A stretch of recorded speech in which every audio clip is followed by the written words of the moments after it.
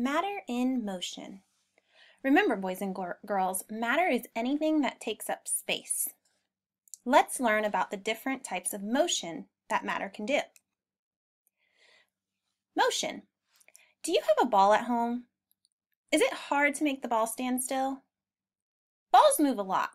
A ball is in motion when it is moving. This ball is in motion. See? It's going into the hoop. Types of motion. Everything has a position or a location. What is your position right now? You may be sitting at your desk, maybe on a wobbly stool, or out in the collaboration area. If you stand up and walk across the room, you are in motion. Motion is a change of position. So when you sit down again, you are no longer changing your position, so you are no longer in motion. When you're on a swing like this boy, you're going back and forth. That's a type of motion. If you're climbing up a pole like this boy, you're going up or down. Boys and girls, you need to remember these types of motions because you might want to use one of these motions in the game you design for the kids at Connerton.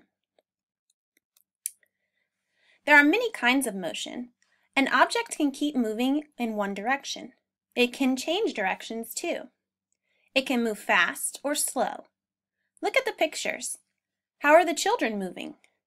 How do you move on the playground? Let's look at this picture here.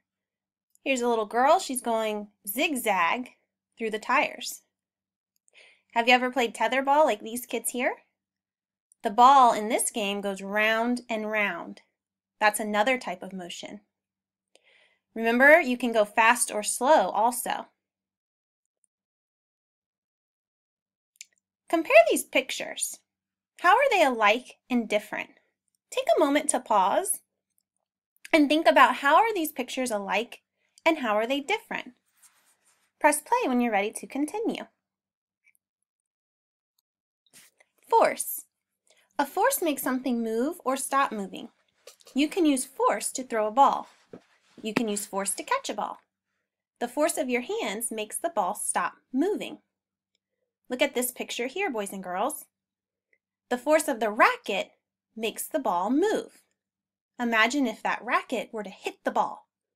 What would happen to that ball? Right, it would move forward. You may have to use certain forces in the game you design. Pushes and pulls are forces. When you push a swing, you move it away from you. When you pull a swing, you bring it close to you. You use pushes and pulls to make the swing go back and forth. We're going to talk a little bit more about pushes and pulls next week. Pulling down. Gravity. Gravity is a force that pulls objects to the ground. It makes objects fall unless a force is holding them up. Gravity is what pulls you down. It makes skiing fun. Look at this picture here. This caption says, "Gravity helps move the skier down the mountain." Gravity is what's pulling him down back towards the earth. We're going to focus a lot more on gravity in the coming weeks as well. To sum it up, friends, force makes objects move or stop moving.